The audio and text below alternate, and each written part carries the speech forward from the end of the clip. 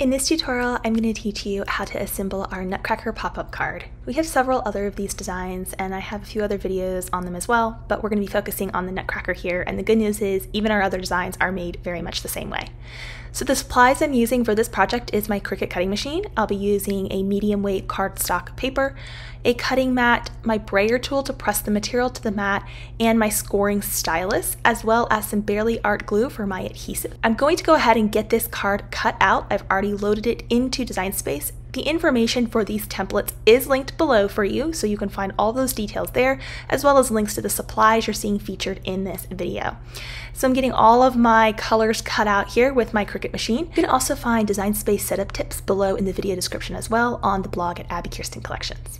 So I'm going to go ahead and grab my liquid glue here, and I'm going to start by layering all of the little pieces around on our design here. So the easiest way that you can do this is just by looking at the layers of the file, how it's loaded in Design Space or whatever cut software you might be using. It's super easy to just see where the layers go and put them in sequential order.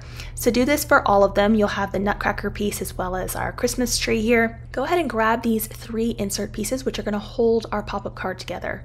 You're going to go ahead and thread that through the frontmost piece there, which is our Nutcracker piece, and you'll glue those tabs along the front there. So there's 3 slots and 3 tabs to glue. You're also going to repeat this with the backmost piece of your Nutcracker card as well. So it's important to get the front and the back put together first before you try to insert the 2 center layers. So you're going to repeat this again by threading it through on the back piece there. You'll add glue and just fold those tabs where they naturally stop right over and secure with glue. Give it a minute to grab and set up before you try and move on to the next step, and then you can set this upright.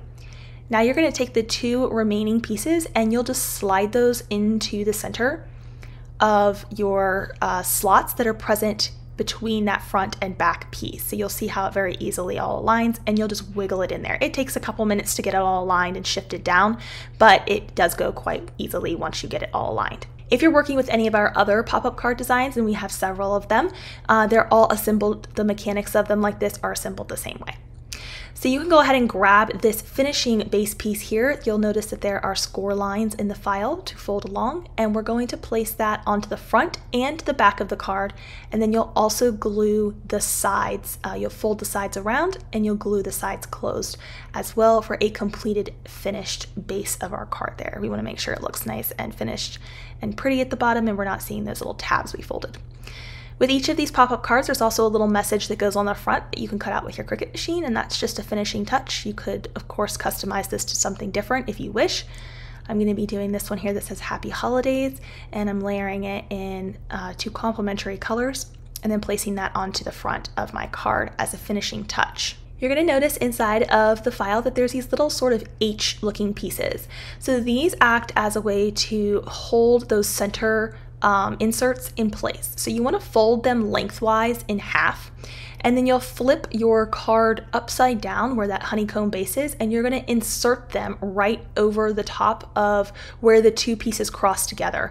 So just put a little bit of glue on it and fold them over, and what that's basically doing is stopping those center pieces, in my case this green Christmas tree and the candy cane stripes piece, from sliding out of the top. So just add a couple of those in. You can add just 2 of them and it gets the job done, or you can add 6 of them if you want. I think I put 4 to 6 in each file, but you can of course duplicate them if you wish to have more. All right, so our card is completely finished. You can now collapse it completely flat so that you can add it into an envelope. There is an envelope SVG that also comes with this. There is also a piece to write a message on the back. You can have your Cricut write this, or you can write this by hand like I'm doing here.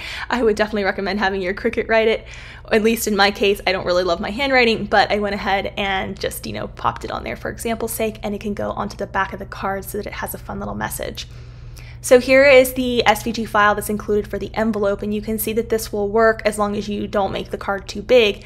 However, if you are making the card bigger, then you may need to buy a pre-made larger envelope if you're sending this in the mail. Make sure you grab this template. It's linked below in the video description for you. We also have several other ones. We have designs for Hanukkah, we have a nativity, we also have a Santa Claus one and a snowman one. There's lots of cute ones to pick from. If you enjoyed this, don't forget to hit that subscribe button for more tutorials. I'm Abbi from Abbi Kirsten Collections, your friend in the pursuit of craftiness. Bye for now.